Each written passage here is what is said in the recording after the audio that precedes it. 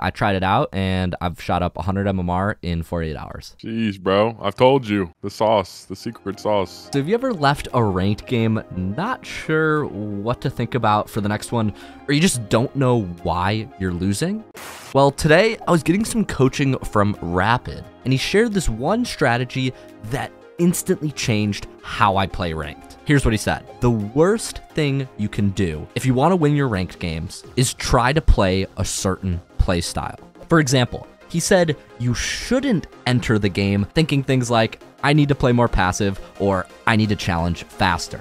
Here's why. Because that's what most people don't realize. Like, I'm going in there with a plan, but the plan is going to be different every game. So why do I go in there thinking the same exact way when it's not, you know what I mean? I got to be adaptive to like what the game is. If you're not doing that, right, then you're just going to be forcing things that were never there. Make the play when you have it. Don't force yourself to be there to make the play. Let the play come to you. He said, if you want to play your best, thinking about what to do before you play ranked will only distract you. Instead, the only thing he ever allows himself to think about when playing at the top of the ranked ladder is watching the opponents. If he's stuck on defense, he's going to play defense for as long as he needs to. If he has no boost and needs to play the ball, he'll suck it up and go for the ball. If he's stuck as second man, he's going to wait behind no matter how long that takes. Because no matter what your play is, the minute you try to force something is usually the moment you overcommit and make a mistake. You have to be able to play situationally and be able to change what you're doing no matter who you're playing.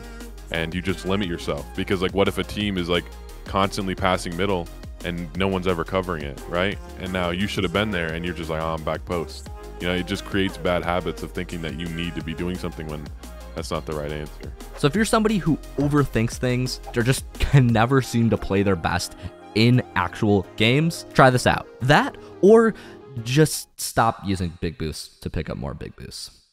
That might help too. By the way, if you're between the Plat and Champ ranks and are 18 plus years old watching right now, DM me on Discord with the keyword CUT to get in on my coaching program before we sell out this month. Or if you're below 18 years old, no sweat, you can still join my free Discord for more training tips like these. And as always, links in the description below. Thanks for watching.